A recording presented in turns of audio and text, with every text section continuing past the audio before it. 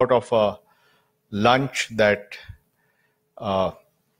Ram Goa and I had in the legendary Koshis in 2003 or 4. And Ram at that time was writing this book, India After Gandhi. And he was feeling lonely because there was nobody else writing about India post-independence. So he said, we need to create a fellowship which gets young people to write about India post-independence, because otherwise people only wrote about some ancient stuff, but nobody was writing about the last few decades.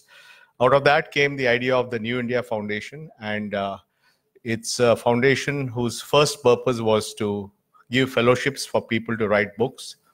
And since inception, 41 fellowships have been given, and 23 books have come out of that. So it's a very high hit ratio. You know, to have that kind of a hit ratio is pretty good. And a lot of that credit goes to Ram, because he would personally not only shortlist the candidates, and we had a jury which did a wonderful job, and then he would actually mentor the writers to write this book. So I think it's a labor of love and led to 25 excellent books covering a very wide and eclectic range of topics. It began with Harish Damodaran's India's New Capitalists, and every year we have had a few books, and many more will come out in the future. The second thing that we did was start the lecture series, and we began this 13 years back, and initially we sort of rotated it around India, but some maybe 7-8 years back we said, let's plonk it in Bangalore and let's create an annual event in Bangalore for Bangaloreans, and that's how it's happened. We also have a book award, and the first book award was last year, and it's named after Kamala Devi Chattopadhyay. It's called the Kamala Devi Chattopadhyay Memorial Book Award, and the winner was Milan Vaishnav and his book about crime paying for elections and so on. And this year we'll have the second book award, and the shortlisting is going on, and the shortlisting will be announced on August 30th. Now, when we took a decision recently, after the sad passing away of Girish Karnad, to name this lecture after him, and we sought permission from his family. We're very grateful to both Saras and Raghu for giving us permission to use his name, and they're both here also. Thank you for coming here. And we felt that really we were honored that Girish Karnad's name would be part of our lecture series. Girish, I mean, you all know him, playwright, administrator, actor, director, so many roles, activist. And we are very, very happy that this lecture is named after him. I personally know Girish because we had many things in common. We are both from Sirsi. At least I'm from Sirsi. He grew up in Sirsi. We both went to Karnataka College, Dharwad. He was my neighbor in Dharwad.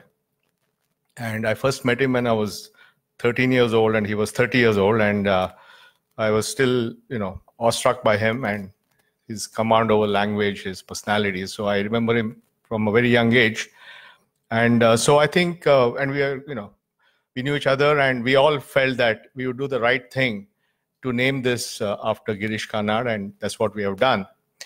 Now, one thing that happened, and I told Ram that, you have named one book award, the book award after Kamala Devi Chattopadhyay, who was born Kamala Devi Dhareshwar, so she was a Chitrapur Sarasat. And you have named this lecture after Girish Karnad, who is also a Chitrapur Sarasat. And I'm also a Chitrapur Sarasat. I said, don't you think this is extreme parochialism, that you seem to be naming these awards after, people from your community? So he said, what can I do if there are so many talented people in your community? So I said, okay, fine, I buy that. So that's how it started. And I think another important thing which is coming up, which I think will also remember Girish. Girish, as you know, was many things, but also a very prolific playwright. And he wrote his last play just, I guess, last year, The Crossing to Talikota, which is the play about the epic battle of Vijayanagar in 1565 between the Vijayanagar kingdom and the sultanates of the Deccan. So very happy that that play is being produced. We would have liked to have done the play while Girish was here, but that was not to be. But Arjun Sajnani is doing this play, and It will be in, I think, Chaudhaya from October 2nd to 6th. And it's going to be a huge production. It's looking very, very promising. So please mark that also in your calendars, because I think Arjun is doing an amazing job on the play. And it'll also be, in some sense, one more of our tributes to Girish by producing his last play. So with this, I'm done with introducing the New India Foundation. And I think Srinath will now introduce the speaker. Srinath? Oh, just one more thing.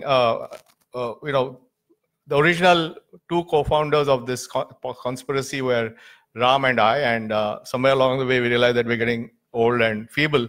So we said we need to bring in younger people into the whole foundation, and that's how Srinath Raghavan and Mani Sabharwal became trustees, and we have benefited enormously from their contribution, their energy, their enthusiasm, and now all that we do is come and give opening statements, and they do all the work. Thank you very much.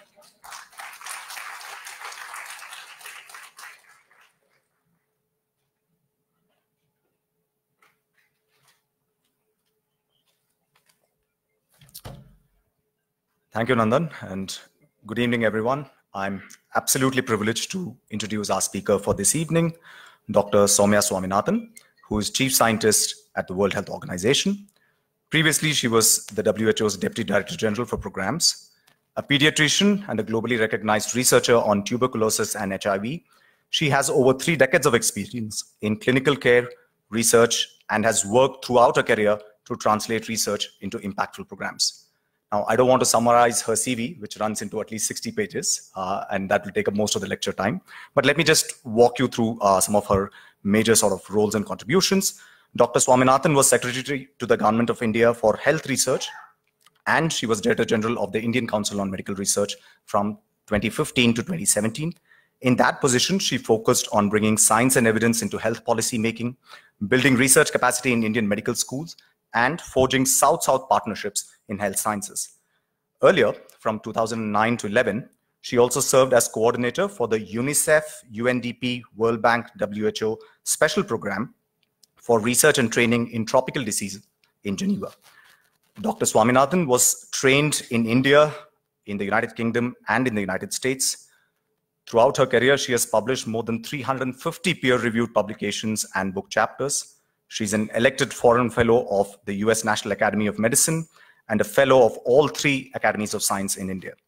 She has previously been on several WHO and global advisory bodies and committees, including the WHO expert panel to review global strategy and plan of action on public health, innovation, and intellectual property. The Strategic and Technical Advisory Group of the Global TB Department at WHO, and most recently was the co-chair of the Lancet Commission on Tuberculosis. Today, she'll be talking to us about the road to universal healthcare. Please join me in welcoming Dr. Swaminathan.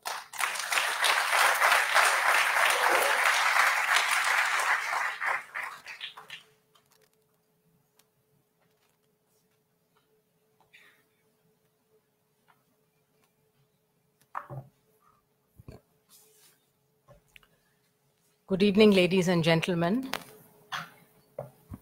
I should first thank Ram for having invited me to deliver what was then the 13th New India Foundation lecture. This was a few months ago.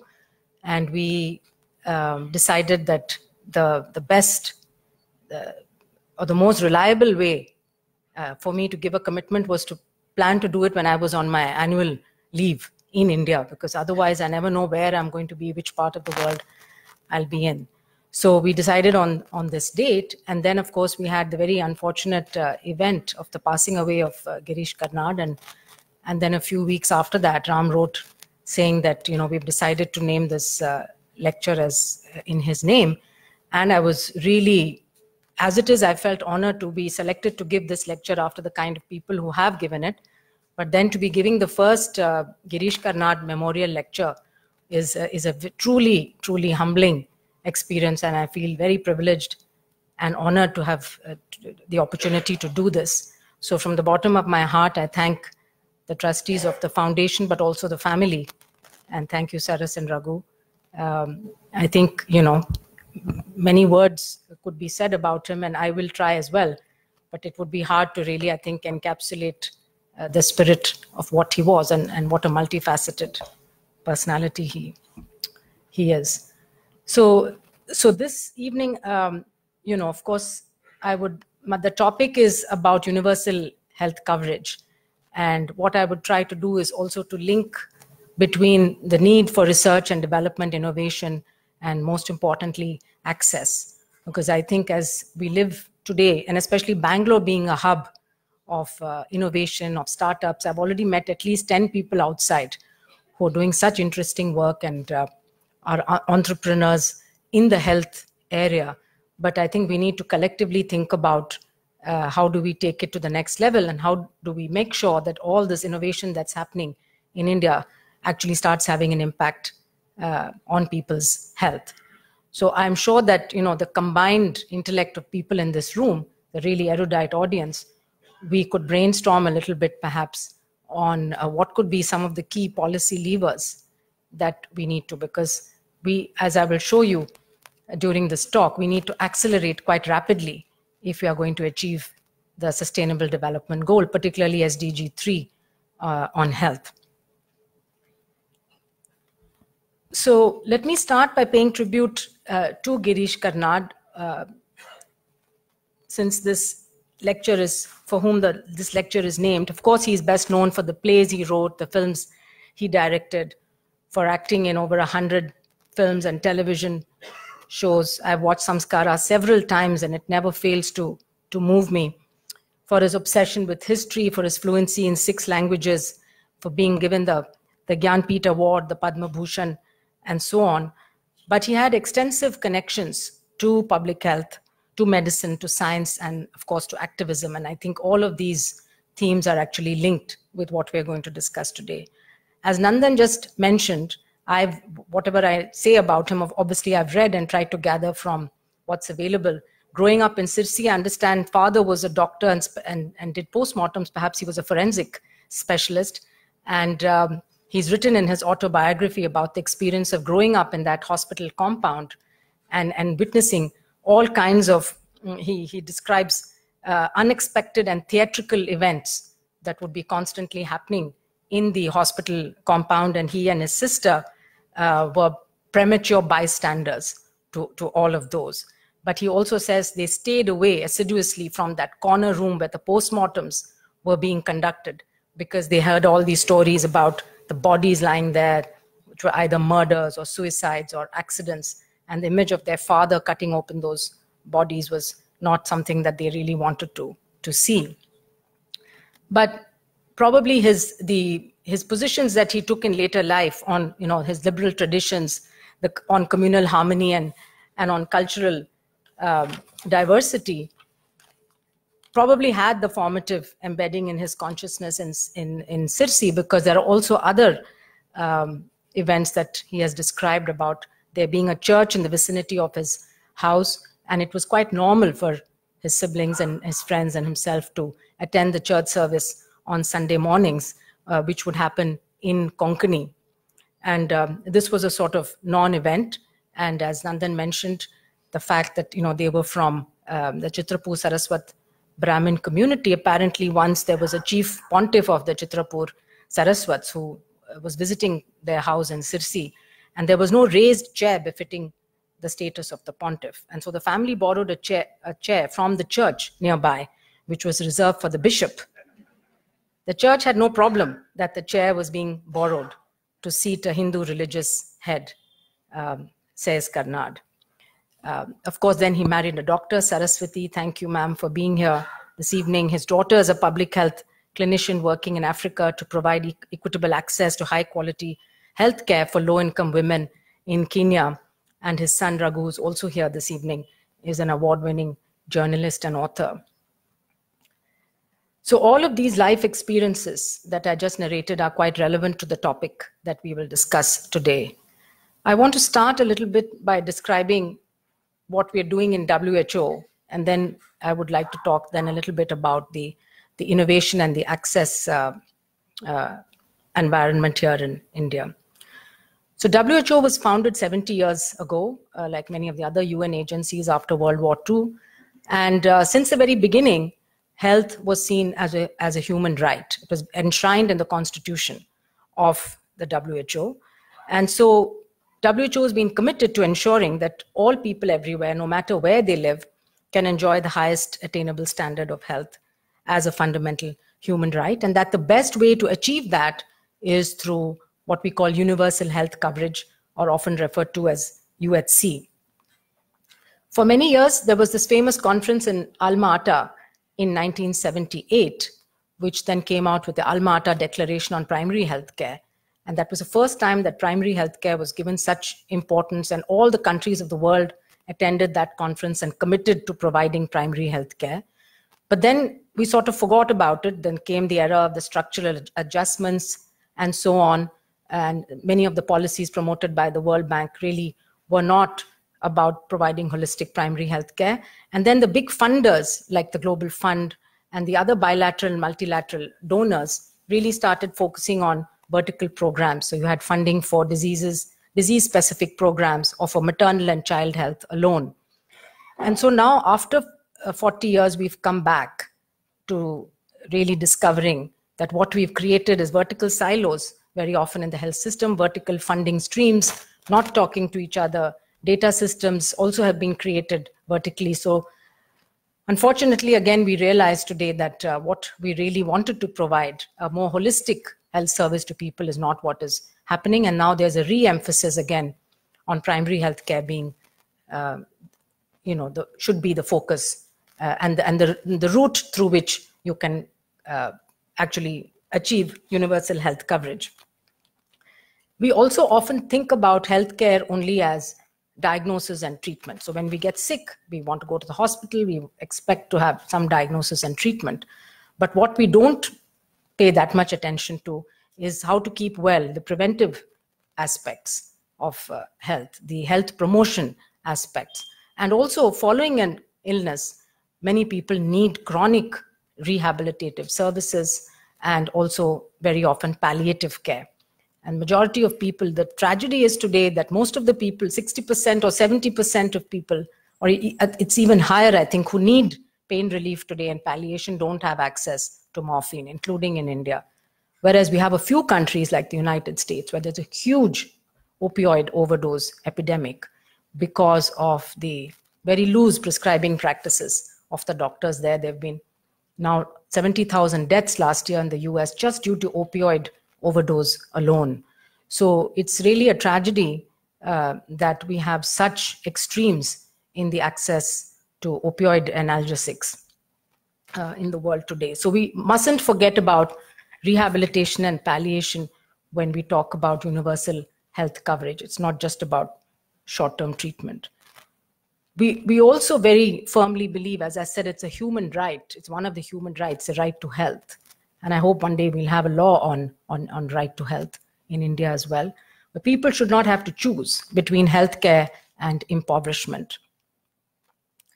The reality is that 400 million people today globally have no access to any kind of essential health services. I've been in countries like the Central African Republic and in the Congo, both the Congos. And I keep thanking God that, we are in India and that, it's a different world altogether. Of course, there's the conflict and the violence and the constant disruption in people's lives and the terror and fleeing from home and all of that. And that partially results in basically there being no healthcare system to speak of. When Ebola is still raging in Congo, but last year when I visited, it was in a different part of Congo, northern Congo. And we had all these fancy Ebola treatment centers that had been set up by the humanitarian agencies like Medicines Sans Frontières and others, and WHO itself, who were tracking every patient with Ebola into the bush and finding all their contacts to vaccinate them. But the sad reality, I walked into the primary healthcare center there wasn't even paracetamol on the shelf. It was just an empty shell of a place. And the local people said, 10 people died of malaria and meningitis yesterday, but you're all after this one patient who had Ebola. So a lot of mistrust in the community today in that region is because they feel that all this help coming from abroad is because of the fear of Ebola spreading outside, not really with an intent to help the local population, because nothing, as far as they can see, is changing in terms of healthcare provision. So it really shows that unless you have long-term systematic investments in primary healthcare, you can neither keep people well, neither can you prevent these kind of emergencies. A contrast is what happened in Kerala last year when the Nipah virus outbreak happened, how quickly they were able to respond, how they put in place all the public health measures needed to control something like that. I mean, if it had happened in some other state of India, I'm not sure that we would have been able to detect within 24 hours that it was Nipah and put in place all the measures to control it. And only 19 people got infected. It's a highly contagious illness, and it's also highly fatal. 90% of people who get Nipah virus actually die. And the reality is that in the future, we're going to have more of these unknown, unexpected events and diseases. We don't know when the next big flu pandemic, as you all know, in 1918 was the last big flu pandemic. It's 100 years now. And I think we lost 50 million people in 1918, which at that time was a huge proportion of the world's population. So the question is when that will happen, not if, because influenza virus is known to mutate. And so at one day or the other, there will be an influenza strain that's made from strains from chicken, from wild birds, from swine and so on, that is able to not only infect humans, but spread from human to human. And then would be basically the beginning of the next pandemic. So the question of preparing for these kind of emerging infections, most of them are going to be zoonotic. The viruses we know are very small. I think it's estimated we know only 1 or 2% of the viruses that are present in the world. There's been really no global map of viruses. So it could spring up anywhere, anytime. They mutate also very rapidly. So the point I was trying to make really is that without primary healthcare services, which include things like disease surveillance, registries, data monitoring, constant data analysis and monitoring, and having a cadre of trained public health people in every state, in every district, at the sub-district level, it would be hard to control. And one really dreads to think if something like that gets into overpopulated cities in India, then it would be very, very hard to contain. So we have to prepare, because once the event happens, it would probably be too late. The other thing is the financial aspect of it. I mean, all of this has to happen without people having to spend out of pocket. So today in India, we have an out-of-pocket expenditure of about 65 to 70%, which means that about a third of the investments in healthcare are coming from government and about 2/3 to 3/4 from the private. And 7% of Indians are still pushed into poverty every year by what is called catastrophic health expenditures. For a poor family, somebody who has a fracture in the house or a heart attack or something like that, really, they very often need to sell their belongings, sell their jewelry and so on to get health care. And then they get, pushed into such a bad debt, which is hard to recover from. So that's where I think the Ayushman Bharat program really will help, because of the insurance coverage that is now being provided to the 100 million families, the poorest 100 million families in India, about 500 million people. So the SDG 3 goal, the third sustainable development goal, is on health and well-being. And essentially it's about having a healthy world by 2030, free of disease and so on, which is really very far from where we are today. But coming back to WHO and my role in the introduction, it was mentioned that I was a deputy DG and then the chief scientist. So WHO created a science division this year for the first time in its 70-year history, and I was named as a chief scientist. So I'm honored to have to be the first chief scientist. And I looked up, thank you, a much more interesting job than the Deputy Director General's job, because it's really about the technical work of WHO. Only 3 UN agencies actually have a chief scientist: the UN Environment Programme, the World Meteorological Organization, and now the World Health Organization. So it was an interesting statistic to find out. though we've always been a science-based, as you know, WHO is a science-based agency. We do norm standards, guidelines, which obviously have to be based on hard evidence. But we never had an explicit science division. It was just implicit in everything we did. So now the Director General, Dr. Tedros, decided that we need to be much more explicit about it. So my job now is, firstly, to look at emerging areas of science and technology and to be ahead of the curve, to kind of know what's coming down the road 5-10 years from now that could potentially impact health and public health in particular. And you know, every new technology has benefits, but it also has downsides. It has risks. It could be misused, or it could be used irresponsibly. So I think it would be our job and our responsibility to look at those technologies and put out some kind of guidance or framework on how to assess and how to use. The example of the Chinese scientist who did the gene editing experiments on a pair of twins for a reason that wasn't really justified at all. So there are two kinds of genes that you can meddle with. One are the somatic genes that only affect the person. So if you want to do, if I have a disease and a genetic disease, and you want to cure me like sickle cell anemia, thalassemia, I see my friend Anand here who's working tirelessly to develop treatment for Duchenne muscular dystrophy.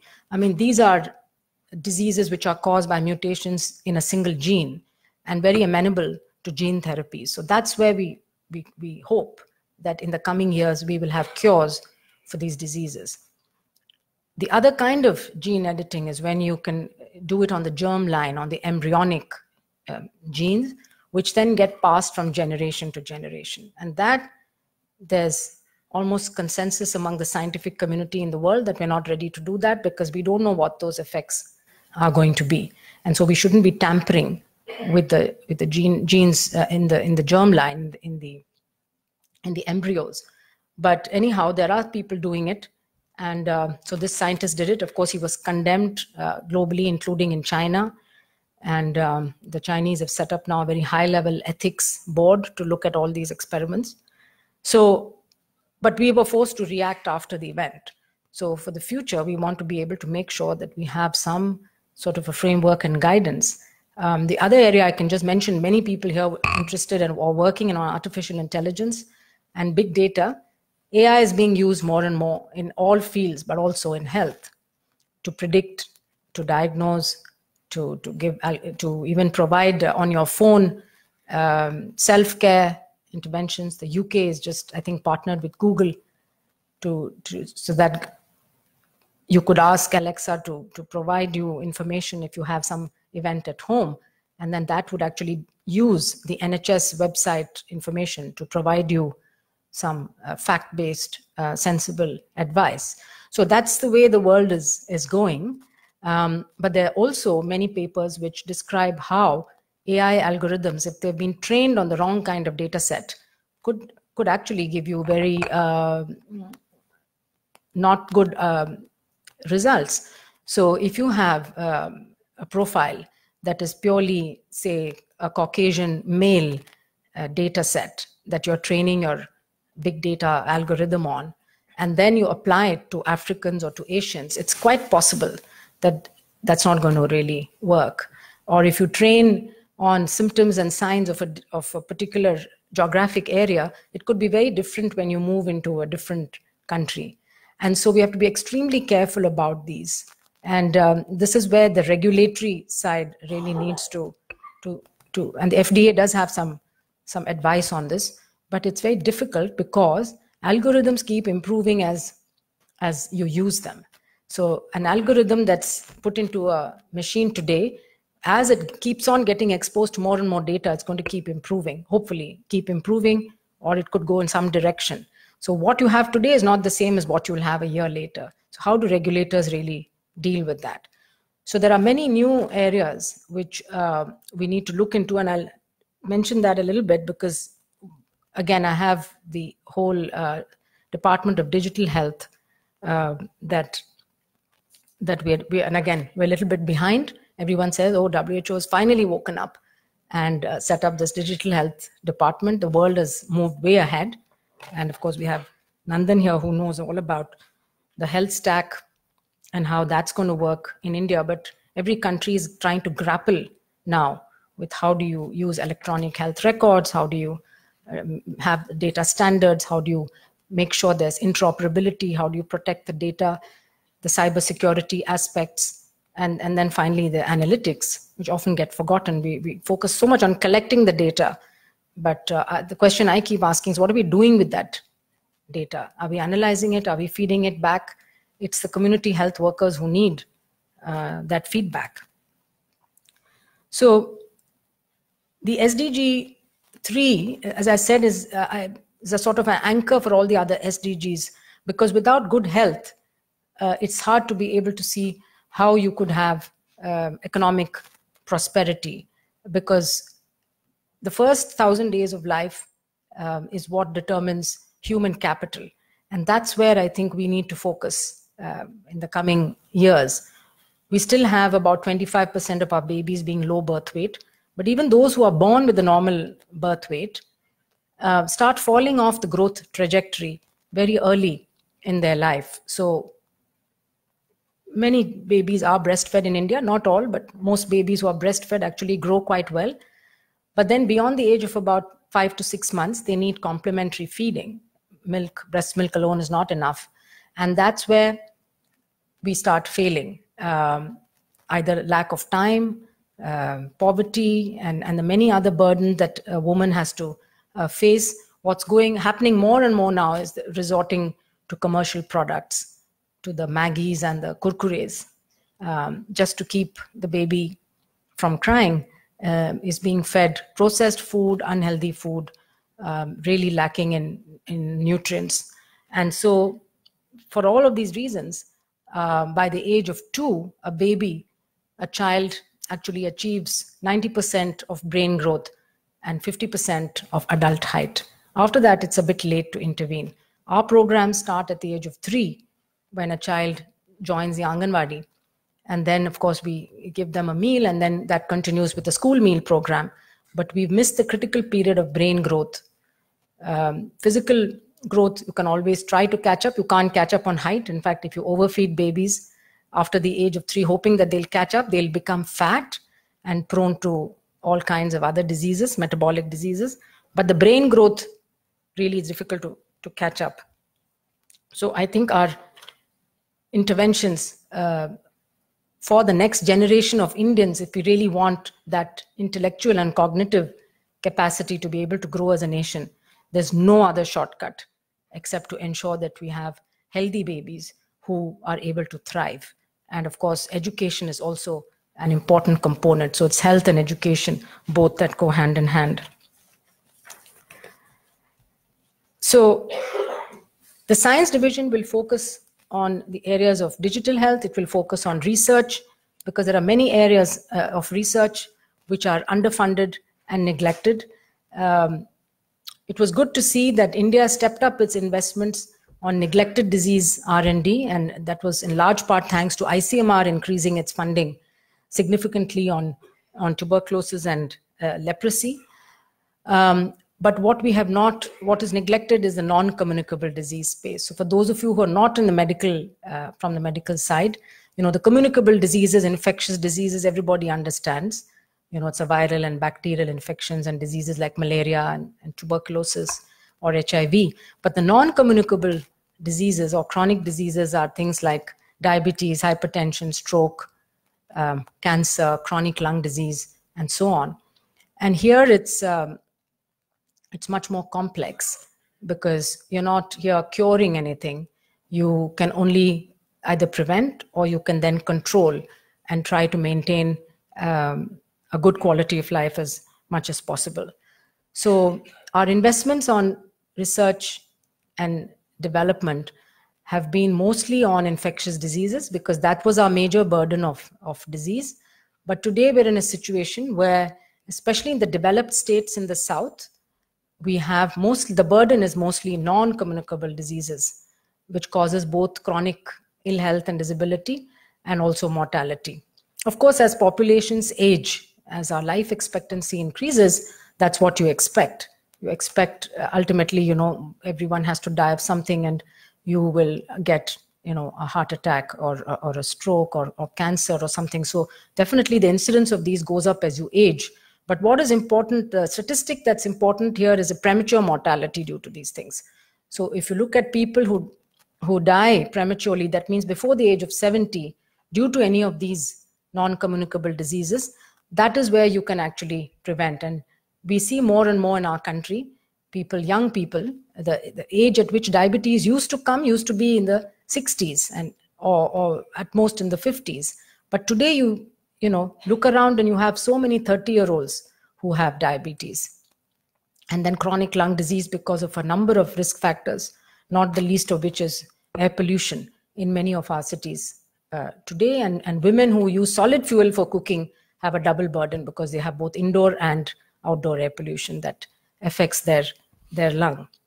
So I think one of our functions in the science division would be really to analyze and look at where the needs are, where the priorities are for investments, and where the funding is actually flowing, and then encourage each country to do that as well. So for India, for example, I think we need to be able to articulate, the health ministry should be leading this, but with others, what are really the needs of the population and the healthcare system today. We tried, when I was in the ICMR, to launch a big program for hypertension treatment. About 25% of adults in India have high blood pressure, and less than 10% of them have it under control, either because they've never tested it, they don't know they have high blood pressure, or they have tested it at some point, but it just doesn't, they don't think they should be on treatment, nobody's explained to them, or it's just too problematic and difficult to keep going back and picking up the medicines from the government hospital.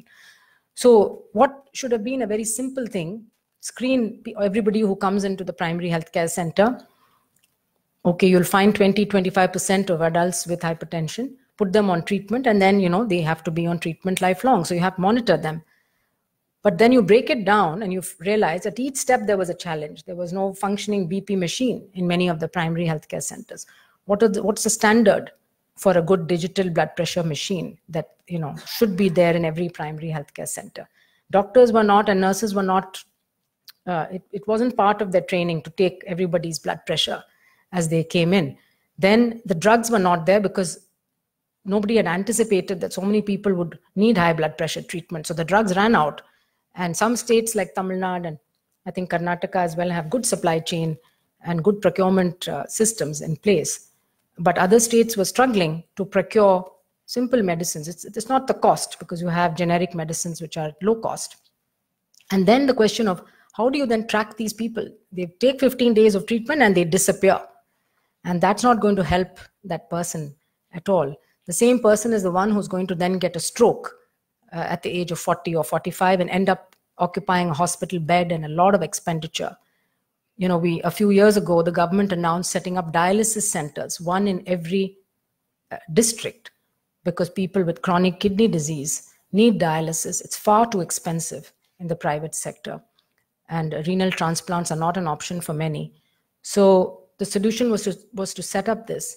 But the question is, it's like having a tap in a bucket with a hole at the bottom, because you're not treating the basic reasons why that person or more people are going to get chronic kidney disease. It's hypertension and diabetes are the two most important, and both are treatable. So setting up the dialysis centers, of course, will suck more and more money. Cardiac stenting today, I think, is the single largest payout from the Ayushman Bharat insurance program, especially in the southern states. So again, it's very interesting to see what procedures are happening in Chhattisgarh and Bihar and Jharkhand. The most of the payouts are happening for institutional deliveries and cesarean sections and cataract surgeries. But in Kerala, Tamil Nadu, Gujarat, the payouts are all happening for stenting, for cardiac procedures, and for much more high-end surgeries. So again, it's also a question of the supply. If you don't have hospitals that can do all of that in the middle of Chhattisgarh and Jharkhand, you're not going to people are not going to be able to use their insurance coverage. So this is where both sides have to be looked at in a balanced way. This insurance coverage can help, of course, prevent people spending out of pocket, but they need a good hospital to go to, either a public or a private hospital, which provides those services. Otherwise, insurance coverage alone is not going to improve. And insurance coverage alone, without focusing on improving primary healthcare, is only going to lead to increasing expenditures. And we've seen what's happened in the United States and so on. It's unsustainable and untenable. So the last thing I'll say about the WHO division that I lead is that we set up also an innovation hub.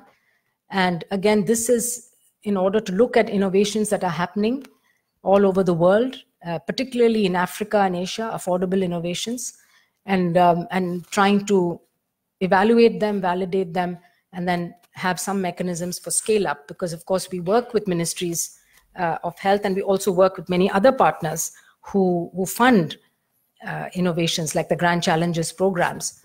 But really what happens is that there's a promising innovation, there's a small pilot to demonstrate that it's working. I've seen many like that here in India, including a bracelet, and many of them are actually Bangalore-based or Hyderabad-based entrepreneurs who've developed these very beautiful things for breast cancer screening, for tracking small newborn babies' temperatures at home, so that it would alarm, the baby's temperature drops, the baby might be going in for an infection.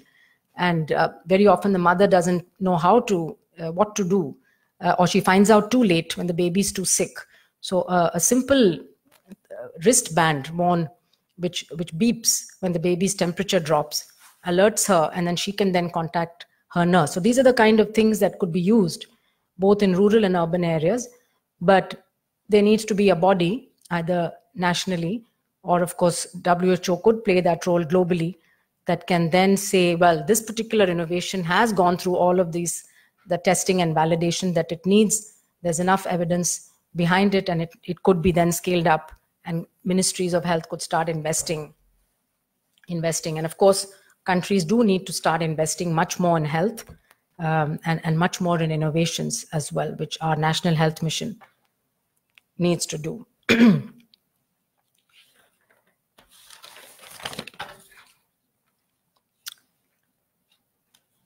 Now, India's progress towards universal health coverage, how are we doing? It's clear that no country has achieved UHC without investing in financing it. You have to, and I think our government has committed to increasing the financing for health to at least 2.5% of GDP by 2022. If you look at our neighboring countries, or if you look at the BRICS, we are still among the lowest in terms of investment as a percentage of GDP. It's just about less than 4% of GDP invested in health. Most of the BRICS countries are in the range of 8 to 10%, and so are Thailand and Sri Lanka, and so on. So our performance in UHC as measured in the MDG era, we looked mainly at maternal and child health services, immunization coverage, and as well as health systems outputs. And the data show that about at least 40% of our population still not covered with essential health services. And if you look at health outcomes data, there's clearly a gradient. You have the scheduled tribes that have all the worst indicators, whether you take infant mortality, maternal mortality, immunization coverage, undernutrition, stunting, tuberculosis, malaria, worst in the scheduled tribes, then come the scheduled castes, and then the others. So this again shows that one is access to healthcare itself, because I've been in many tribal areas, and it's really, really hard for those people. They have to trek very often miles to access a primary healthcare center or a sub-center. But also it's the other factors, and what we call the social and environmental determinants of health, which is the housing, the safe water, the sanitation services, and nutrition. So all of these, of course, impact on health, and we know that there are gradients in the country. So we always have to keep in mind, I think, equity. So that's a point also when we think about delivering a particular service. we need to start thinking about how is this going to be delivered in that remote tribal hamlet. What also came as a surprise to us when I was in the ICMR, we conducted studies in the tribal area. We took 5 tribal areas in the country and looked at what are the common health problems there and what are people really suffering from and dying from. If you ask somebody, they would say, oh yeah, they must be dying of malaria or tuberculosis. But do you know what the number one cause of death was? It was stroke, because of, well, a number of factors: high blood pressure, very poor diets, high salt.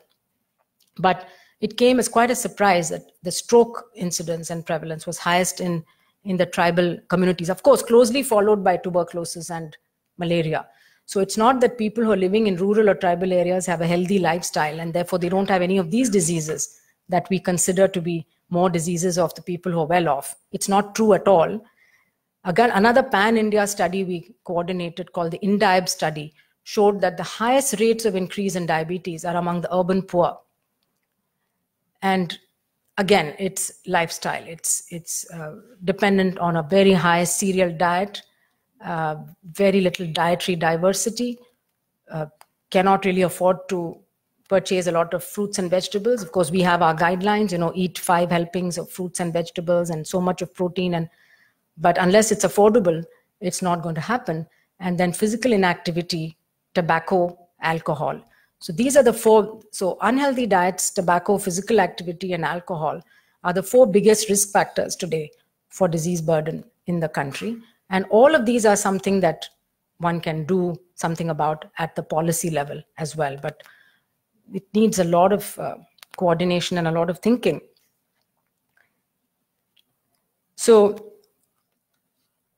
as I said, the Ayushman Bharat program does have a proposal to strengthen primary healthcare services through what they call the health and wellness centers, which are basically what used to be called the sub-centers. They'll be upgraded to health and wellness centers. You'll have hopefully a doctor there, a nurse, and one other health provider, basic medicines, basic diagnostic tests, and this will cater to about 5,000 people. Again, it's all focused on the rural areas. Unfortunately, we have not done much in the urban areas, and it's in fact that's where now more and more the majority of India is going to live in urban areas, and therefore thinking about urban primary health care is going to be equally important. But it can only happen if first of all it becomes the top priority of the country. It has to be a political priority. So understand, about 30 years ago, this is what happened in Thailand at the time of elections. There was one political party where, of course, there were always champions for universal health coverage, but they convinced that party to put it on their agenda, on the election manifesto, and to campaign on the grounds of universal health coverage, what they call the 30 baht scheme at that time. So for a minimal payment you would get. But what happened was that after that, most governments continued with that policy. And in fact, for about 5 years, they took a very bold step of not investing in any tertiary hospitals from the government and only investing in primary healthcare. And today they have a fantastic network of primary healthcare centers. I had the opportunity to visit one of their northern districts bordering with Laos, and it was really very impressive to see people in their homes, farmers, getting dialysis, the ambulatory dialysis, which you can actually do at home, where the wife and daughter had been trained. And this man had been alive for 6 years on dialysis with a fairly good quality of life and at much lower cost than the big dialysis, hemodialysis centers. Family health centers, with a nurse, a well-trained nurse, and then doctors available at the PHC level, ambulance to transport the sick, excellent trauma care services at the district hospital. So they had built up that whole tiered system of healthcare in a very thoughtful manner, but it was done with a very difficult decision politically of not investing in big hospitals, because those are the most visible things that people like to put up. It's like roads and bridges, hospitals, but they're not really going to address our health problem in the long run. Now, I mentioned about the research and development for the non-communicable diseases. The questions that I have also are really about why does Indian pharma not invest in R&D in a big way? I know we have Kiran and others in the audience who have invested. But if you look at overall the new drugs or new vaccines that have come out of India, it's very, very small compared to the number of industry we do have, in the sense that we supply a huge amount of the world's vaccine needs. Something like about 40 to 50% of the global vaccine supply actually comes from India. Gavi would not be able to supply the world if India stopped making those vaccines. Similarly, generic drugs, I understand about 40% of generic drugs in the US that are dispersed are coming from Indian manufacturers.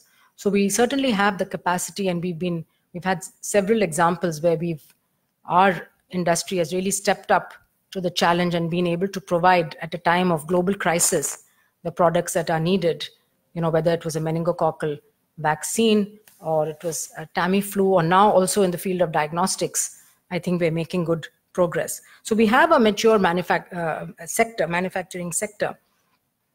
And how can we invest more in innovation? And I think this is where the ecosystem is important. And again, this is where I think people from the industry probably have a much better insight into what those challenges are in really taking an innovative product. I know even recently that one of our companies went outside the country, and very often many of them do, for phase 1 studies of a new drug or a new vaccine, because we just don't have those facilities. So I think one has to look end to end, really to think about, okay, somebody has created this affordable new diagnostic. Again, as I said, many of them coming out of Bangalore. I know diagnostic platforms now, very innovative, which can detect multiple infections, which could really give a global competition to the big players out there, but struggling really to take it through all the different steps of validation and through all the clinical studies that are needed, the clinical trials that are needed in order for it to meet the regulatory benchmarks, because it has to meet, of course, our own regulatory benchmarks, but also global, in order for it to reach a global market. So we still have a long way to go, I think, in this, but I think we have all the ingredients. But we have gaps which we need to really analyze and then channel our interventions in those areas. The last month, the World Intellectual Property Organization, they release a global innovation report every year. So they launched, in fact, here in Delhi, their Global Innovation Index 2019, and it was on health. So the report was called Creating Healthy Lives, the Future of Medical Innovation. It was widely anticipated that India would have broken into the top 50 countries. We just missed it. I think India was 52, but a huge improvement from 80. We were number 84 or something in the global index just 5 years ago. So we've moved from 84 to 52, which is really very creditable, I think. It also showed that India was the most innovative economy in Central and Southern Asia, and that the innovation really outperformed relative to the GDP. And the report predicted that India will make a true impact on global innovation in the years to come. It also noted that high quality and affordable healthcare for all is important for sustainable economic growth and the overall quality of life of its citizens, and that medical innovations are critical for closing the gaps in global healthcare provision. It also warned that R&D for health has recently slowed as a result of systems complexity and different incentives in the health sector. While innovation in the pharma industry has declined, as you know, globally, innovations in pharma, very, very complex, few large multinationals really taking over and buying up many of the smaller companies. And their focus really, like, for example, they've moved away from antibiotics, really into the sector of lifestyle, more drugs for obesity, for blood pressure, for cancer, and so on. Many of them are very expensive. They're patented. And there's a huge gap really now in the new antibiotics sector. As you know, we have a growing incidence of drug resistance, what's called antimicrobial resistance. This is due to many factors, but the fact is that, and the warnings are that we may be back to the pre-penicillin era very soon. Before that, there was no treatment for infection. So you either got cured naturally, your immune system, or you died. And more bacteria are becoming resistant to antibiotics, which means that you will reach that stage where there won't be an antibiotic really to cure your infection. So while we have to preserve the antibiotics we have through good stewardship and good policies on how we use them, especially in the animal sector, as you know, antibiotics are used as growth promoters. And The Economist had a very nice cartoon on the size of chicken. I think they had like 1960s, mid 1960s, the size of a 10-month-old chicken, and then they had one in the mid 1990s, and then they had one today. I mean, the chickens have really become so huge. And one of the things is the growth promoters, they add antibiotics so that, it helps them to gain weight and they don't get sick. But the result of that is antibiotics in the environment, in the water, in the soil, leading to more and more drug resistance. So I know companies in India, small biotech, again, startups, that are interested in developing new antibiotics, but there's no funding to take them beyond the initial proof of concept stage. And the big companies are not investing anymore. So we might really end up with a very difficult situation. The report also talks about innovations in other fields, especially in digital technologies, saying that that's providing really the biggest disruption in healthcare and will affect many sectors beyond health. Innovation in the field of health now massively evolves around big data, Internet of Things, and artificial intelligence, entailing huge power shifts within and away from the health sector. Of course, we have also a number of our science ministries and so on that invest in innovations. We have DBT and the BIRAC, the ICMR and the DST. But as I said, the next steps are needed. We need a regulation for new products. Quality is really important.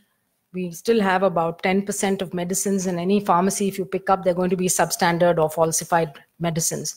And this also creates a very bad reputation for us globally. It's not only an Indian phenomenon, but it's a phenomenon that needs to be taken very seriously by the regulators. And the state regulators need to up their game and make sure that strict action is taken whenever there's a problem found in the quality of medicines.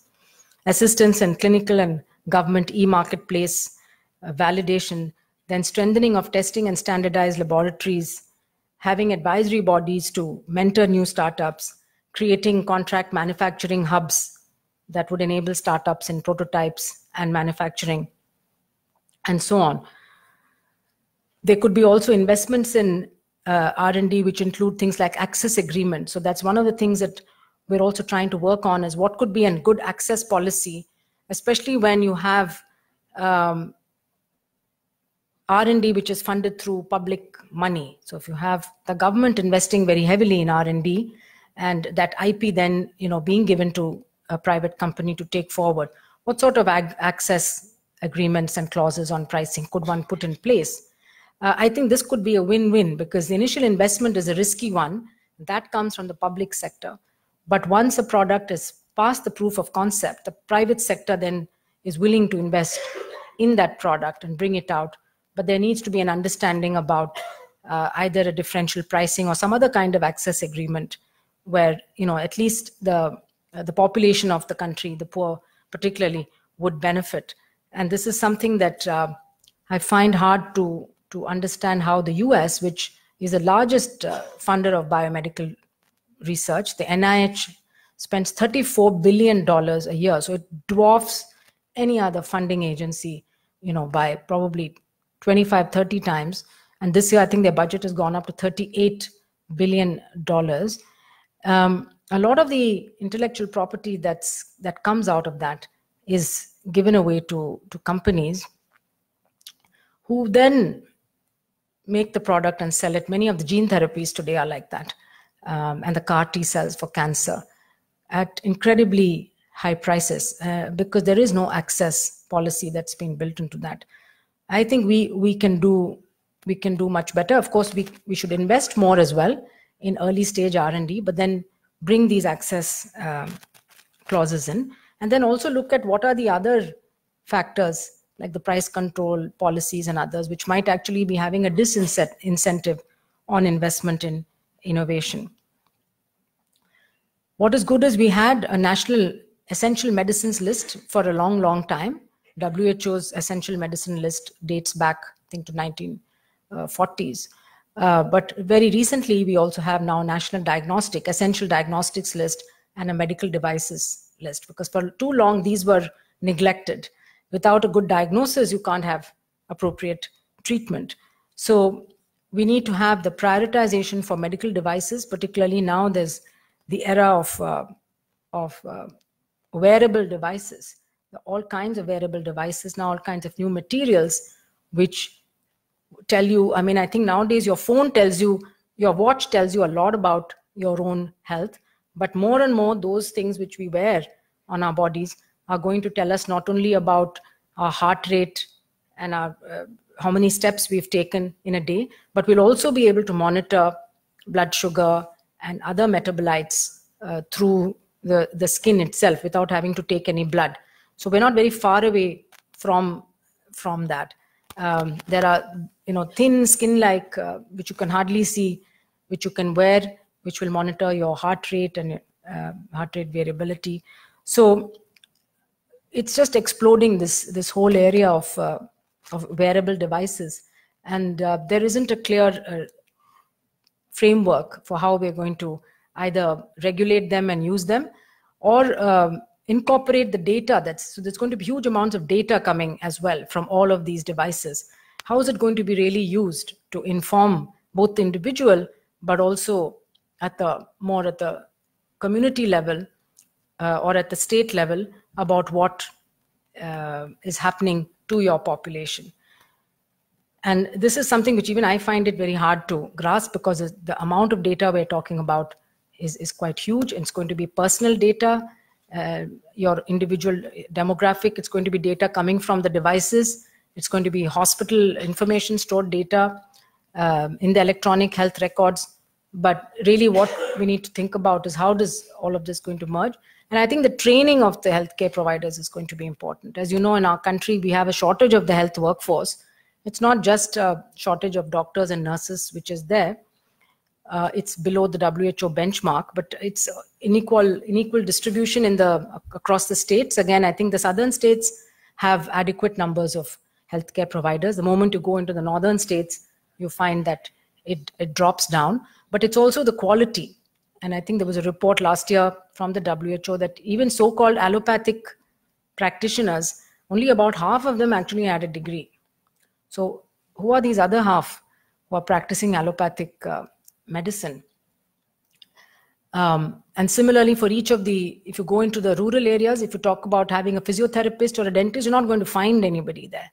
So the moment you start talking about these other ancillary services, you face again a huge mismatch between states and between urban and rural, and between those who can afford the private and those who cannot. So I think talking about human resources, we need to really focus, and I hope now the National Medical Commission that's going to replace the Medical Council of India will look very carefully into how to develop a cadre of healthcare providers, not necessarily doctors, but who can provide reasonable and good quality primary healthcare services. They don't need to know about every specialization, but should be able to manage somebody and give a lot of advice and counseling.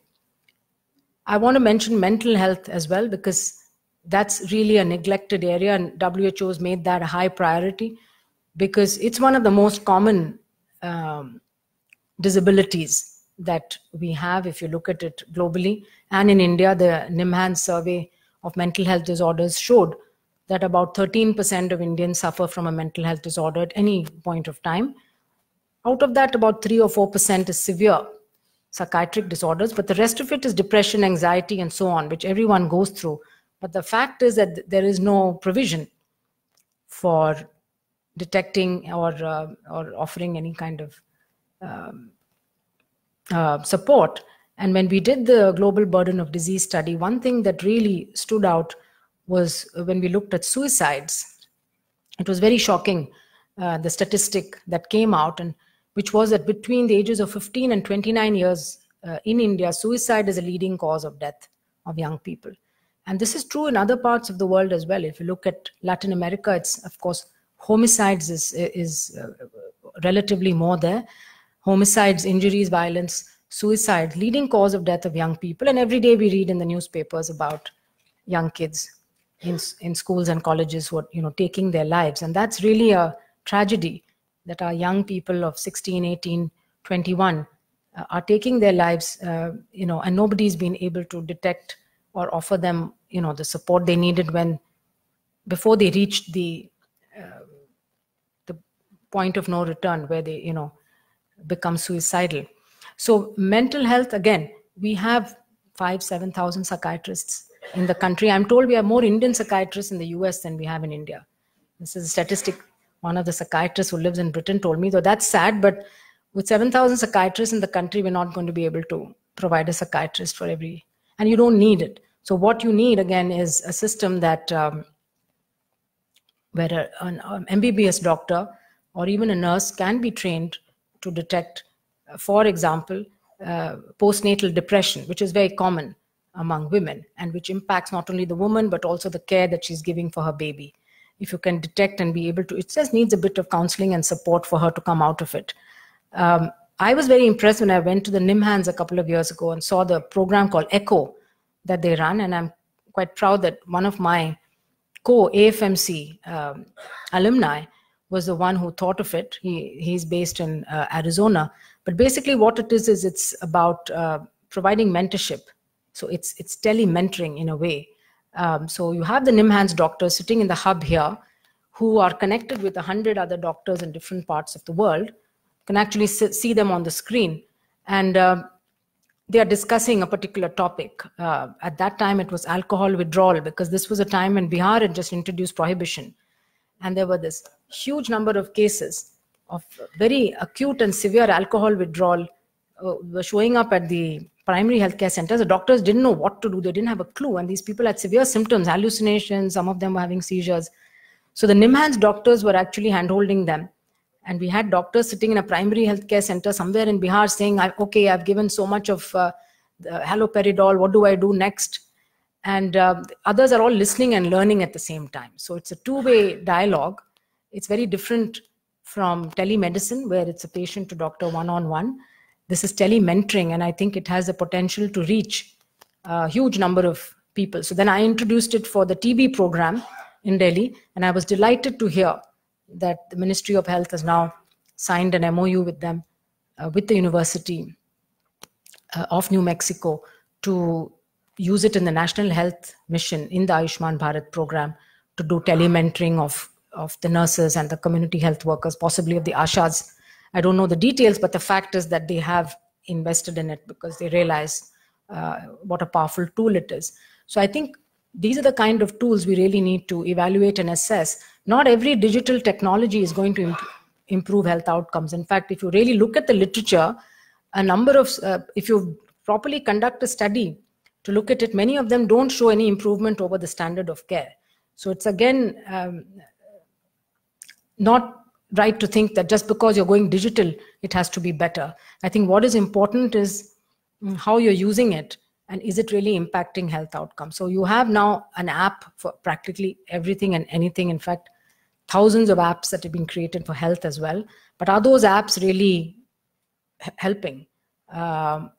So research needs to be done also to assess these tools, because without that evidence, it's very hard to promote the widespread use of these tools as well. So I wanted to give that example of the ECHO program, how it started small with mental health and then went to TB and hepatitis C treatment in Punjab, and now it's in the ministry's main program.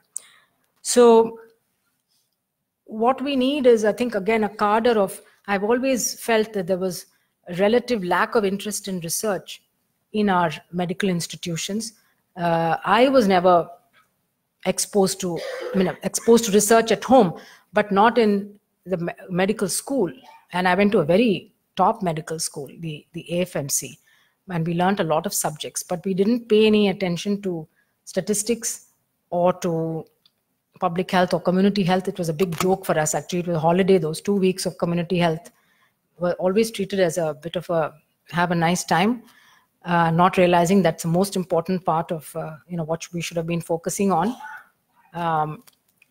and never taught any basics of research or exposed to anything. Whereas in the West, the system I see is that you have options. At the end of every year of medical school, you take a year off. You can either do a global health posting somewhere in some country, or you can do a year off in research in a lab. And that's how they develop into physician scientists and can inculcate that interest and understanding of science and of research. And it doesn't mean that everybody must become a researcher, but at least to start understanding how to interpret studies that you read, how to cull out the good, from the huge amount of knowledge that one is exposed to now with the internet. So that grounding needs to come in. And again, I hope now with the National Medical Commission that we have an opportunity to change the way in which we are teaching medicine to our youngsters. And then you need an environment where I've seen very few institutions in our country where you have a multidisciplinary environment. You have engineers and technologists and biologists and clinicians who can freely interact, talk to each other, discuss a problem, and then try to evolve a solution together. And one institute is the Sri Chitra Tirunal Institute in Trivandrum that's been doing this now for quite some time, and they've done a lot of innovations there, of course, but also more recently the Transnational Health Science Institute that was set up by DBT, by Dr. Bhan actually, in Faridabad, is also aiming to do that. So we have very few places, and I'm glad that a few years ago there was a decision taken that IITs could also have medical campuses. And I think IIT Kharagpur was probably the first one I don't know if that medical school has come up, but there was a plan anyway to bring that. And even before the medical school came up, the IIT Kharagpur director had a very close interaction with the medical schools in Calcutta, and they had a constant interaction of people going back and forth, faculty as well as students. I think that's absolutely necessary. Again, because we stay in our silos, our students don't get exposure, say, to social sciences and humanities. We're never taught any subjects like that, and neither are we taught any soft skills like how to deal with death or dying or grief and so on. So we're not, I think, we don't have that holistic. If you're lucky, you have a teacher, a professor who has those skills, and you learn by observation. But it's not something that comes to everybody, and that's why you find very often a conflict arising between the doctor and the patient because those skills are not there. So I think having social science, I've always felt, is missing in most of what we have done.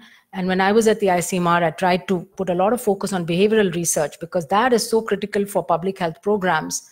We often, and now the WHO, somebody wrote to the Director General saying you must set up a nudge unit because, you have these terms now, the behavioral insights, nudge unit. Of course, you have behavioral economics. So the Director General is very keen now, and he's asked me now to set up a nudge unit, a behavioral science unit. But I think it's really important, both in the policy making, but also in the implementation of the policies. Because if you go to a population and just make a rule or a policy and try to implement it without understanding the societal context and how people are going to respond to that, it's probably going to be a failure. And we've seen many examples of that. So I think exposure to other disciplines during training, exposure to the ground realities, go and work in a village, live in a village. And it's true for other streams as well. I think engineering, we have so many engineering colleges, but then you look at our roads, you look at our bridges, you wonder, gosh, who really designed this? Agriculture, the students don't really go and live with a farmer or anything like that. So it's hard to know. So it's very, very theoretical and academic. So I think that needs to change. It needs to be grounded really in our own realities, and it will also bring about, I think, a good understanding of what the needs are.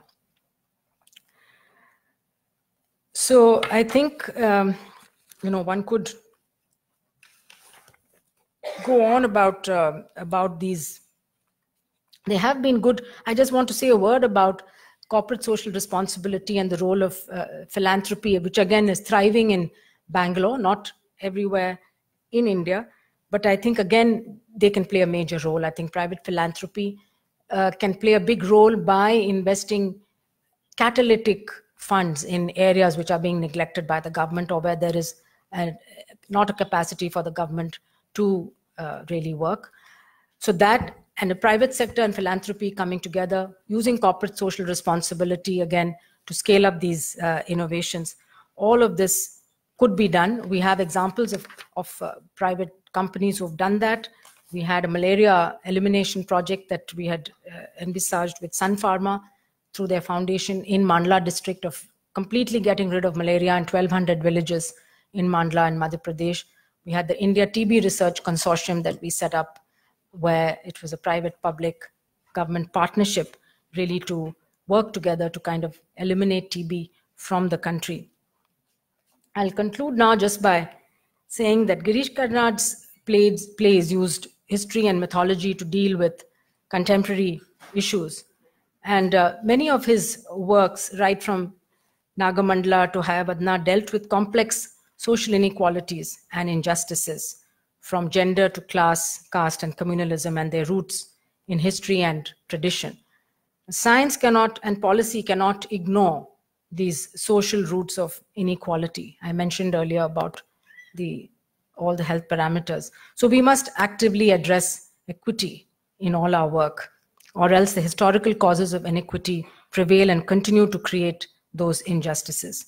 Universal health coverage is one such aspiration that brings scientific innovations and advances to tackle long-standing social inequalities. Karnad's collaborations with leading scientific figures like Dr. Yashpal on the long-running television show Turning Point showed us that science and arts must go hand in hand. Their different personalities and perspectives shone through and brought depth and richness to the show, which was very popular in the 1990s. And every serial ended with a reminder to the audience to develop a scientific temper. Science uplifts and emancipates us, whereas art humanizes and helps us understand our social context. Girish Karnad was an activist who railed against violence, inequality, and prejudice, and he pushed for pluralism and tolerance. He has been called a pillar of social justice. He spoke up fearlessly for the causes he believed in. He was a true innovator. Let us imagine how those qualities, so closely associated with his life, can be harnessed to create a fairer and more just society, where health is a fundamental human right and no one is left behind. Thank you very much.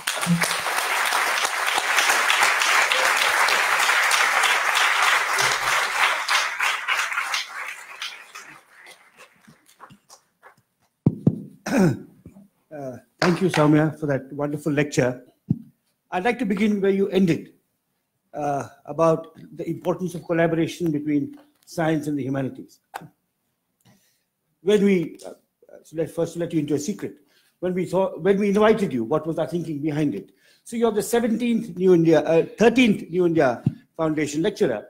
We've had social workers like Ela Bhatt, we've had historians like Sunil Amrit, we've had sociologists like Andre Bete, political scientists like Yogendra Yadav, and architects like Rahul Mehrotra, and probably quite a few, perhaps too many economists. So I was thinking, now we've had humanists, historians, social workers, architects, and we've had a category of people who are between science and pseudoscience. So let's get a real scientist. So that's in a sense, why we reached out to you, and we were delighted when you accepted. Then, of course, Girish passed away. And you said, what am I doing giving the Girish Karnad lecture? Now, it so turns out, and I'd like to remind the audience that this is the 60th anniversary this year, is the 60th anniversary of a famous lecture given in Cambridge called The Two Cultures by C.P. Stone, which is about the massive gap between the science and the humanities, that they don't talk to each other. And you do meet in India some people from the sciences who reach out to the humanities. I mean, Satish Dhawan, great resident of Bangalore, was one, Yashpal, Vikram Sarabhai. But from the other side, someone like me, for example, who fled from science because I was so bad at it. And you will find probably every historian, sociologist, economist in this country has absolutely no understanding of basic science. But Girish was an exception. It's not probably well known that his first degree was in mathematics.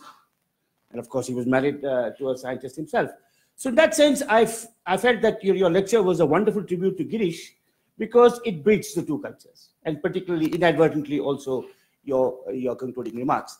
So we have a little time for questions. I have one question which I'll ask if there is time, but there are some real experts in this room. There are scientists, there are philanthropists, there are researchers.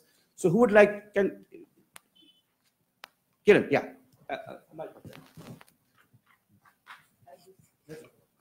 It's getting recorded. And can you just hold up your hand and I'll... Okay, so Soumya, thank you for a very, very comprehensive and elucidating lecture. Wonderful. You mentioned about innovation and creating an innovation hub. And you also talked about the fact that there is so much happening in India in terms of innovation and innovating. How do the young startups or entrepreneurs access this innovation hub, and what are you doing in terms of WHO and innovation? Are you funding, or are you sort of helping to scale up some of these innovations? What is happening? Because I'm sure there are a lot of young startups who would love to know how they can scale up some of their, innovations with the help of WHO. Because that's another big challenge we have in India. How do you scale up? Thank you. Thank you, Kiran. I think that's exactly the space that WHO can fill and wants to fill. It's very new. We've just set up the Innovation Hub. We will not be funding innovations. What we hope we can do is to look around the world to sort of scan for promising innovations, particularly those that are meeting unmet health needs, and then evaluate them to see if there's enough evidence.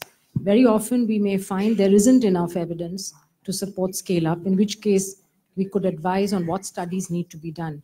We would need to partner with national governments to do this. I don't think WHO will be able to do this on its own because of the sheer volume of things that are happening everywhere and the breadth of it.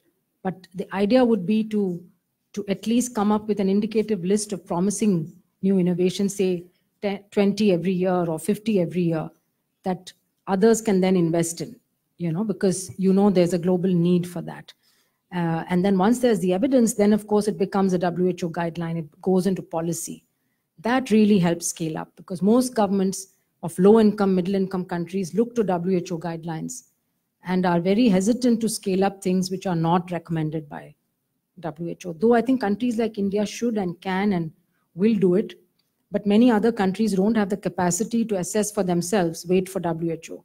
So I think that's the critical point, that our word on that can really help the scale up of promising innovations. First, yeah, you. Go ahead. So I have a couple of questions. One is a narrow one about clinical trial registries. Do you use the registries for sort of landscape scanning for innovations which have reached the stage of trials? And the other issue relates to the innovation that's happening in Bangalore and elsewhere. If they get foreign investments, they will likely fall into the Western paradigm of pricing, which, as you mentioned, can be very high. So would the WHO have some kind of a policy to encourage, let's say, local innovation, where, Western innovation may already exist, but which would bring the price down because it was done here and somehow it was funded also in a way to keep it low priced. I think your first comment is a very good suggestion. I think we can look into the clinical trial registries to see what's already going into trials. I think that's a good suggestion. And WHO, of course, has the clinical trial registry, global one. The second point about keeping the costs affordable, I think that again has to be, it can't be WHO alone who does it, because WHO is not the investor in these things. So the investors, depending on who the investor is and what kind of return they're expecting, that really is the key player. So this is where I think the government needs to step in a big way. And if the government invests more in innovation, then they could also have the access clauses. But again, one can appeal to the private or venture capitalists and others who are investing in innovation as well to see that there's also a social return on their investments. And that can only happen if it is affordable and it's going to be used at scale. So maybe it's also just bringing in that culture. Thank you, madam. I had chance to work under you. I'm in Bangalore right now. So my view about WHO's view about the gene editing processes as such, because it is a huge debate going on. Hold the mic here. Gene editing processes as such, like gene editing in mosquitoes, gene editing in what you call of somatic cells or the germ cell lines and disease control. What is the WHO's view right now and government of India's view right now? Because there's a lot of debate going on, to be or not to be. So maybe it's a very technical question, but I'll just say that it's one of the areas that we are looking at producing the guidance. So I think, again, we were a bit slow. And while we had already started thinking about it, this experiment in China happened. In Russia also, some scientists are saying they're going to do more stuff. So we have a committee, a very knowledgeable expert committee that's been set up, which is co-chaired by Edwin Cameron, incidentally, who's a Supreme Court lawyer and a justice in South Africa. So we have a mixture of ethicists, legal, and scientists who are looking at this. We should have some guidance out before the end of the year on gene editing. But on the mosquitoes and vectors, it's going to take some more time because that's a different issue again. So we'll keep the human separate. I don't know, many people in the audience are aware or not that there's also many interventions in mosquitoes now, including one called a gene drive, that once it's put in, it amplifies. And it can actually wipe out populations of Anopheles mosquitoes. So the environmentalists and others are a bit worried, saying, if you're going to do an intervention that may wipe out a species, is that going to really have implications which we are not, which can't predict? So I think it needs a much bigger societal debate. I think, so that's what we want to stimulate also. We want to stimulate societal debate in countries on issues which are going to affect people. It shouldn't be decisions that are made by a few people, sitting in a committee room. I think it has to be much more widely debated. The same with data as well. And I think Nandan is, the expert here, but I've seen in countries which have had that debate, there's a trust, the public trust really goes up in the governments handling their particularly their health data and using it for purposes. So these things do need to be out there.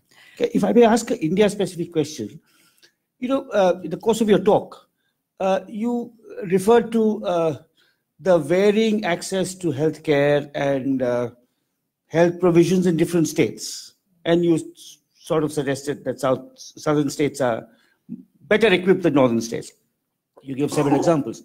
Now, one of the problems in India generally is that states don't learn from each other. They don't learn best practices, education, health, social welfare, gender equality. We know that Tamil Nadu and Kerala are ahead in many respects, but other states don't look at them. But in this general north-south comparison, in which the south usually appears better, there may be one exception, which is Himachal. And it struck me that, as a sociologist, Himachal is a place that wasn't under British rule. It was under the most reactionary Maharajas. You had patriarchal Rajputs. You have hilly terrain where it's very difficult to get access to schools and hospitals. So, if this is, I'm still waiting for a good study to explain why Himachal has done so well on health and education. When you would think, Bengal, Bihar, in the plains and with access to science would do.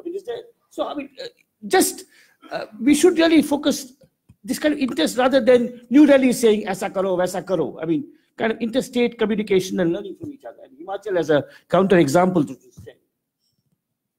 No, I totally agree with you. And it is a paradox. I was also thinking about the same thing, that Himachal ranks high up, even recently in the Niti Aayog rankings. Kerala, Himachal, Tamil Nadu. So I don't have any explanation for this. And it would be definitely worth a study. Yeah, I mean, there must be many reasons. But your reference to Thailand,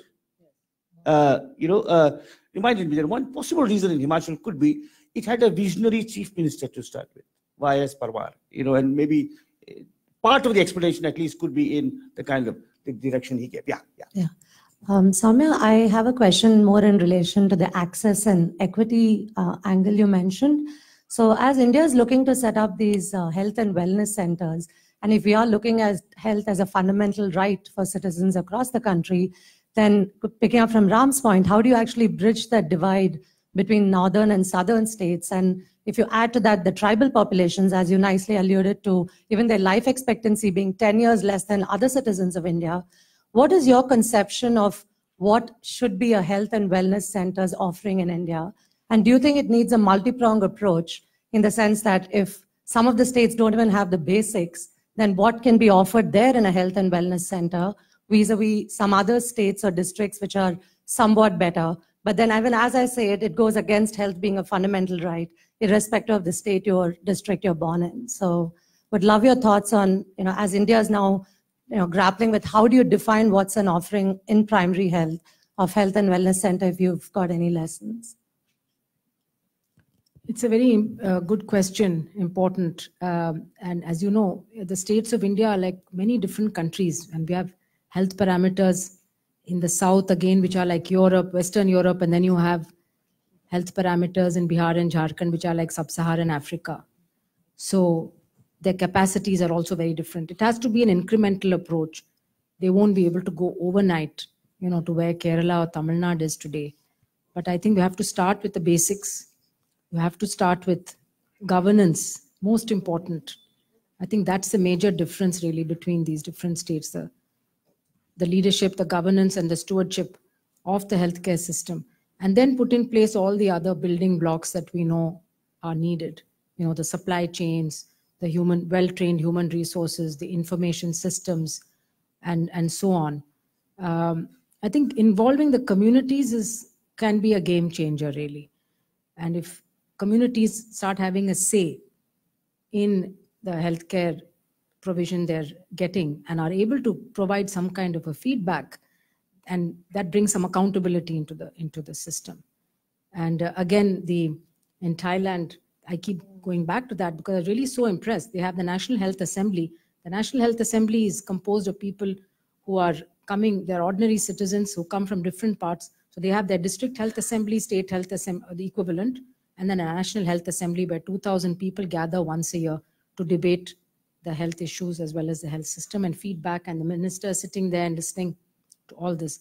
I think something like that would be very good. The other thing I noticed there was a health promotion agency that's funded through tobacco tax. So, if we could use our tobacco and alcohol tax to plow it back into health, that would be a great thing. Professor Sharachandra. Yeah. It turns out that right to health is not a fundamental right in India. I was surprised to learn that. And when I did a survey, most countries with a constitution do not include health as a fundamental right. And so I asked the Supreme Court judge, how are you dealing with this dilemma? And he said, Indian constitution specifies right to life as a fundamental right. So the judges interpret this in an indirect way and say that also you can't have a right to life without some health. And that's the reason. So wow. I wonder whether you're a UN agency and whether you can have some impact on changing the outlook of constitutions in different countries, because only UN can do that, perhaps. Very interesting point. Thank you. And yeah, didn't know that. Last question. Yeah, so you mentioned, thank you so much for your lecture today. You mentioned several points that we need to cover in our country. But my question is really more basic. Why is it politically unattractive for us to be spending more from a public health perspective? Because you mentioned capacity building, you mentioned research, you mentioned regulation. I mean, there's so many areas that we need to spend on. Obviously, money is important here. And currently, we're not spending enough, which you clearly mentioned as well. And we need to. Why does that not happen? Why is it not happening? And how can we make that happen? I don't know. I think your guess is as good as mine. But it's surprising that there hasn't been a demand also for health, So I think the last election was maybe the first one where health was even on the agenda. And because the Ayushman Bharat program had been announced previously, and then that had already rolled out. But there's neither been a demand, nor has there been any political party really that's prioritized health. But hopefully that's changing. And like I said, if once it's done, it's very hard to go back on it. And then hopefully each government will build on the past. But I don't know. Do you have any insights into why health was? Maybe we don't prioritize health ourselves. It's possible that Indians really don't think about health as being important, and I think needs to change. I think that's a very. I think it would require. Thank you for that. Somewhat related to this, I think we think of rights but not responsibilities often enough. And health, you said health, universal health care, but universal health comes before universal health care. So outsourcing one's health care has become actually at the root of some of these galloping ideas of medicalization of health, right? So a lot of the prevention focus back on individual responsibility. We used to not go to the doctor for everything, but if you look at the lower economic classes, a headache takes them to what is called a shop in these parts of the world to get an injection of we don't know what. So how do we move back the culture to this? Because that's going to reduce the burden on all agencies as well. Any thoughts on this? No, you're very right. And I think we need to start thinking about wellness and how to keep yourself healthy. And that's the prevention and the health promotion, your diet and your other habits, your physical activity and things like that. So we actually have come out recently with a whole set of self-care interventions, because self-care is something that people need to know about and need to practice. But there are also, guidelines on when you should and when you shouldn't. But again, I think an area that's really lacking in our country is health literacy. So even educated people have all sorts of misconceptions about health. So I think the media can play a very big role here in really improving health literacy, and people should know what is a communicable disease, what are the risk factors. So that's a very important point. I mean, it goes back like about the media, this separation between the two cultures. If you go to a good Western newspaper, like the New York Times, it is a new development in cancer research, it will be on the front page in an accessible way. Yeah. Here it will be Virat Kohli bought a new watch, or something slightly less frivolous, but that's about it. So I think this is it's part of the separation. In India, we have this huge separation, and people the real kind of quality research that's being done, even by Indian scientists, very rarely enters the public domain. Manish will give a formal vote of thanks, but before you come up, Manish, I just wanted to say that thank you very much for coming here, for taking time off what must be an incredibly busy schedule, for giving us a wonderful synoptic survey, which educated us on many, many things. And the audience will excuse me if I pick out one line from your talk, one line which resonates with debates in India, in Bangalore, and dare I say it, within the modest portals of New India Foundation. And that line was, going digital is not enough.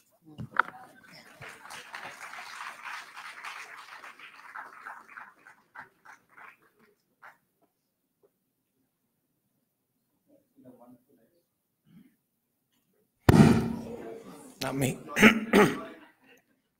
So thank you so much, Soumya. That was absolutely wonderful. It was insight at the intersection of disciplines that we talk about. And just after listening to you, we often hear that we're in the last mile of access in Indian healthcare. I mean, Deng Xiaoping once said that in policy, when you're in the 9th mile of a 10-mile journey, you have done half the work. And I don't often think about that, but we have only done half the work in Indian healthcare. So thank you very much for that, and we'll think about it long after you're gone. Thank you, Nandan and Rohini. You are the Kamdhenus of New India Foundation, and we really appreciate it.